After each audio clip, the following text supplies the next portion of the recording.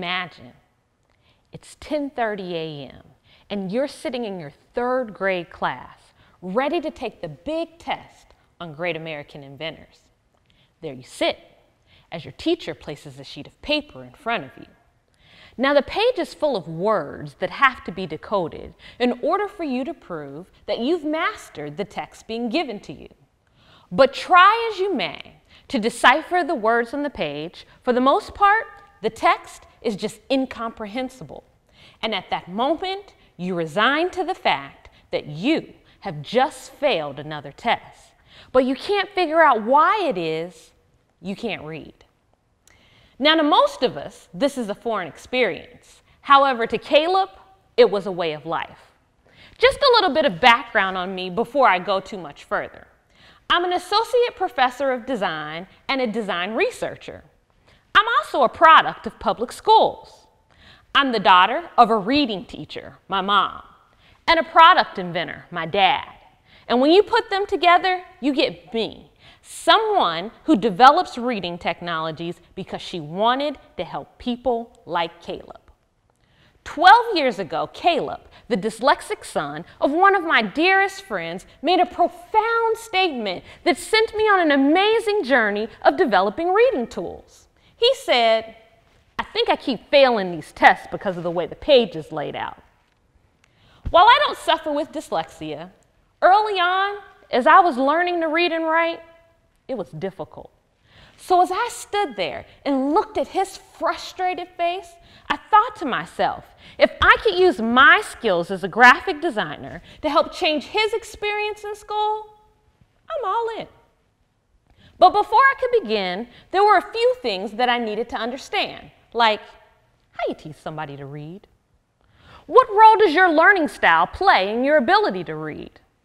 What are the issues surrounding reading with dyslexia? Well, in my research, I discovered something.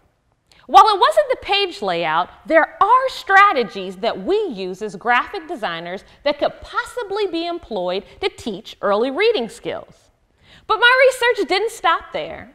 I spent time observing a school that specialized in teaching ADHD and dyslexic learners. I cold called specialists who were studying how the technologies of the time would impact education. And my team and I began making things and bringing it to individuals like that for feedback. Now, there were a lot of things that did not work along the way. One of our early prototypes, when we put it in front of kids, they looked at it and said, "What?" But we kept with a positive attitude, and what resulted were 2 fonts, C-type and squishy squashy. C-type cues you to hearing the sound associated with the letter form. For example, if you were reading on screen and you couldn't remember what sound the letter P makes, simply roll over the letter and watch it morph into different images. Saying the images aloud cues you to hearing the sounds associated with the letter.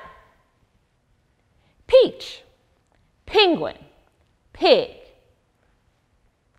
Squishy squashy visualizes the rules to the English language, also known as orthographic patterns. So if you were reading on screen and there was a long A sound in the word, the letter would stretch long, versus a short A sound would stay static. And if there was a letter in a word that was silent, it would go back to almost nothing because it's something that isn't spoken. But we didn't stop at just making the fonts. We embedded them inside of a web browser extension to support anyone who's struggling to read. Whether you're a struggling reader in a 3rd grade inner city class, or an immigrant who's new to our country, or a part of the large population of men and women in prison who just never quite learned to read. With the web browser extension, you can read any digital content you love and be supported. You see, when you struggle to read, you kind of don't want to read because it points out your weakness, but you will read when it's something that you love. If you want to read CNN or ESPN or Time for Kids, simply go to the website that's of interest to you and find an article. Then click our web browser extension, which will re-render the text on the screen in one of our fonts, like C-Type. Here's how it works. Anytime you're struggling to decode a word, simply roll over the letter or letters and receive a visual and auditory cue while in the context of reading. If you don't need the help, don't roll over it. They're like hidden drawers, there to support you when and if you need it. Now, we just recently released this product on our website for free in beta form. Comments have been favorable. Several experienced typeface designers have praised it for its novel use of variable font technology. Teachers are excited to use it in their classrooms, and educational researchers are eager to test its effects. Me, I just want to get it into the hands of the people who need it the most.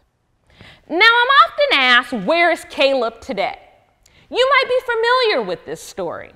There's Caleb, the one in color. You see, with the help of his mom, who was a teacher, he overcame. And last spring, he graduated from Morehouse.